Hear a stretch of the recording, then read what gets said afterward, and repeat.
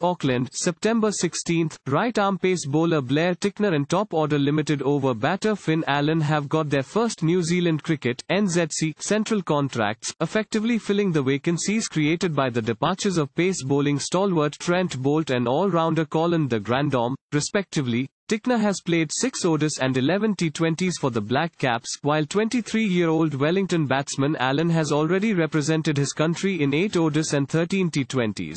Both featured on New Zealand's tours of Ireland, Scotland and the Netherlands, and Allen also played in the most recent series in the West Indies and Australia. New Zealand coach Gary Stead said each of the newcomers to the central contracts list had been close to the top 20 announced in May, and had taken their opportunities in the interim. Blair's been in Black Cap squads for all 3 formats over the past 12 months, which is testament to his progress. Stead was quoted as saying by New Zealand Cricket, NZC, "He's a bowler who just keeps improving and we've been particularly impressed with his red ball development, which saw him in the recent squads for the England and South Africa tests. He knows the environment, understands his role, and bowls with good pace and aggression."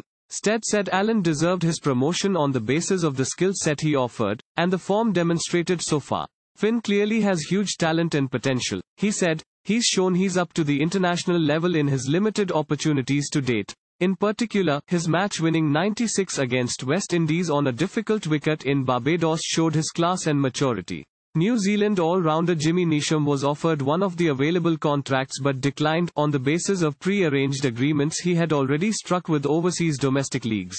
As with other non-contracted players, Neesham will still be considered for New Zealand selection when available. Thank you for watching. Please subscribe to channel and click on bell for more daily videos.